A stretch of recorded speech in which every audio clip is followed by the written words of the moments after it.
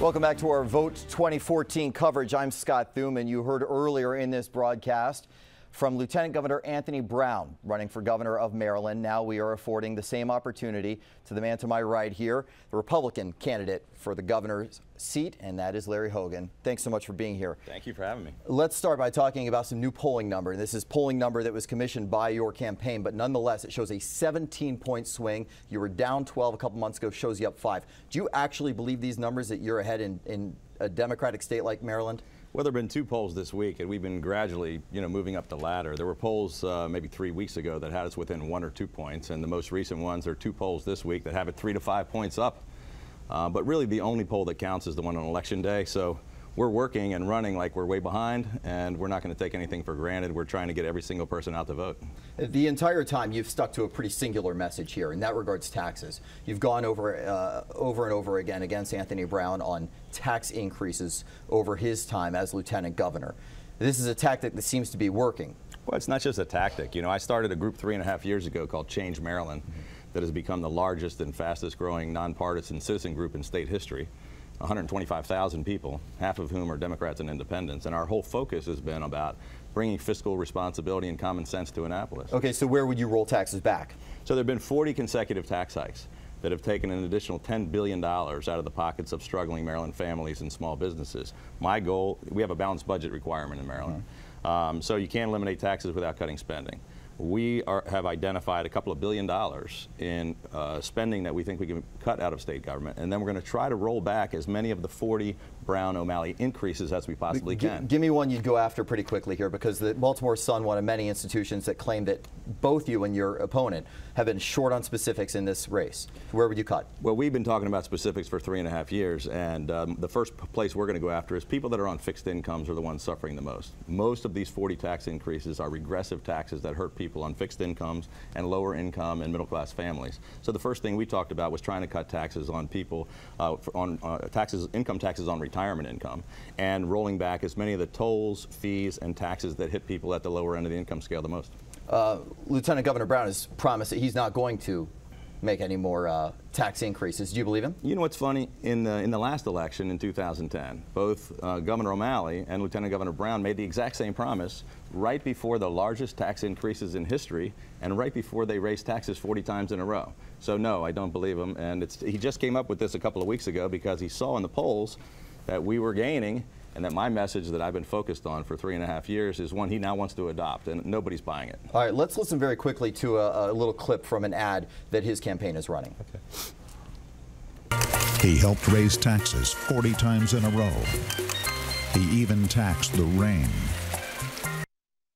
Actually not an ad from his campaign, that's from yours. It's not even an ad that was on television, that's just a web thing. But you think it's resonating. Yeah. I do want to, in one of his ads, he goes after you saying that when it comes to gun control, that all you're going to do is protect gun rights, that you are not going to in any way help make the community safer. In fact, he goes so far as to say that the only way that you might be willing to would be to keep guns out of the hands of the mentally unstable. Is that true? Is that the only measure you're willing to take to make it safer in Maryland? It's complete nonsense. So, my opponent, who's been unable and unwilling to defend his 8-year record of failure on the economic issues, has run what's been called, across the country, the most negative and most dishonest advertising campaign in the entire nation.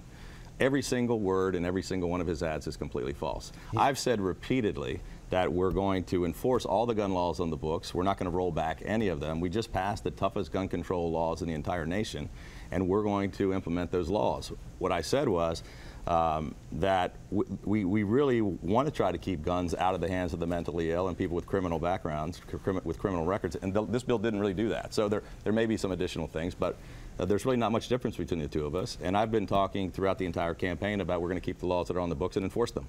Talk to me about an ad that's come out rather controversial in the last few days that's talking about race in this campaign, and it almost seems to imply that Marylanders need to keep the movement going. And when they say the movement, they're talking about Barack Obama, and that somehow if they don't elect a black governor, that they're missing an opportunity. Brad Bell interviewed Anthony Brown just a few moments ago, and here's what he had to say about whether or not they're playing the race card. Our flyer was basically to remind voters that, hey, this is an important right and responsibility that many have struggled for each of us to have. Is he playing the race card here? Well, you know, it's not really for me to say. You know, I wouldn't have run the campaign the same way he has, that's for sure. But I can tell you that we've heard from a number of black elected officials who are Democrats, and a number of people that I've talked to in Prince George's County and Baltimore City who are sort of outraged and insulted by these ads and these mailers that he sent out. And I don't think it's helping his campaign. What about dreamers? You've got thousands of people who would like to stay in Maryland while they try and figure out what their status will be for immigration purposes. Well, should they be allowed to stay until it's sorted out? Well, it's a huge problem that both the president and the Congress, both Republicans and Democrats, have failed, and they've been kicking the can down the road for years without coming up with any kind of a comprehensive, meaningful immigration reform policy, and it has to happen. But you think there's an incentive if they're allowed to stay? You think that's a negative? If they're allowed to stay until it's sorted out? I think we got to seal the borders and figure out what the laws are going to be and then implement the laws. And that's in the meantime, what about people who are already in the state? Well, we're going to continue to implement the exact same laws that are on the books in Maryland right now. We're going to implement the federal and state laws. Same-sex marriage, you in favor of it? It's passed by the voters, and it's absolutely going to stay in place. Nothing's going to change. We've said all these decisions that have been made by the voters of Maryland, I wouldn't even think about second-guessing their decisions. Well, and I know that there's a difficulty in when you're, say you win, you're a Republican governor, you've got a very Democratic legislature dealing with. They've got essentially, what, a veto-proof 98 in the House, 35 in the Senate. Right. But does that then, because you can say, well, there are things I can't affect, can you affect anything? We got social media questions today saying we're just looking at more gridlock if you get elected. Well, you know, I think what we're really looking at is checks and balances. And people are concerned that we have a monopoly now where they just roll through whatever they want. And the reason why I think we're doing so well and why I think we're going to win this race is we've talked about this really isn't a fight between Republicans and Democrats. It's about bringing people together, reaching across the aisle and trying to come up with real common sense bipartisan solutions. And we intend to work very closely with the Democrats and the Republicans in both houses of the legislature. And I think we can get a lot done. All right, this is a race that, let's be honest, a few months ago, the polls showed a pretty big divide between you two. Now we've got Chris Christie coming for, what, his fourth visit? He's coming on Sunday to campaign for you. What does it say when you have big guns like Chris Christie who are devoting that much time returning to your state multiple times, and what is he telling you right now that you can do in the last few days to actually affect this race? Well, you know, it's interesting that this race was sort of ignored for a long time, and now what we have is both the Democratic Governors Association and the Republican Governors Association both focusing on it. Typically, this would be one that the Democrats would just take for granted and the Republicans would write off and not even consider. But we now are in some polls tied, in some polls we're ahead. It's really changed the dynamic. In fact, today the Cook Political Report moved this to a toss-up race. Yeah. It was a likely Democrat to a lean Democrat. Now it's a toss-up. And most people are saying this may be the biggest upset in the entire country. Real quickly, we got a social media question just in from Erica. She wants to know what you are going to do when it comes to the problems with education and school spending. And I know that you've been accused of wanting to cut school spending for construction. Is that true? It's completely false, as are most of the things that my opponent says. We're not going to cut one penny in school funding. In fact, I served as a cabinet secretary in the Ehrlich administration where we doubled spending on education. And we're going to continue to try to improve education as much as we can.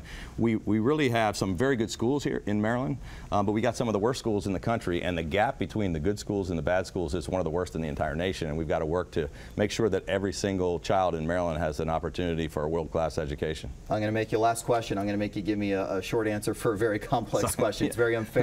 You've never held elected office. Right. What qualifies you to take this position in such a pivotal time in our nation? I think I'm really qualified because people are fed up with career politicians that spend their entire lives in office. I'm a businessman that's been very successful, and I've been a cabinet secretary in state government and know how it works. Larry Hogan, thank you so much for the time. Good luck. We appreciate it. Allison, Leon, back to you guys. Okay, Scott, thank you both very much. And we have profiles on all the candidates in our local races at WJLA.com. Be sure to join us Tuesday night as the election results start to come in.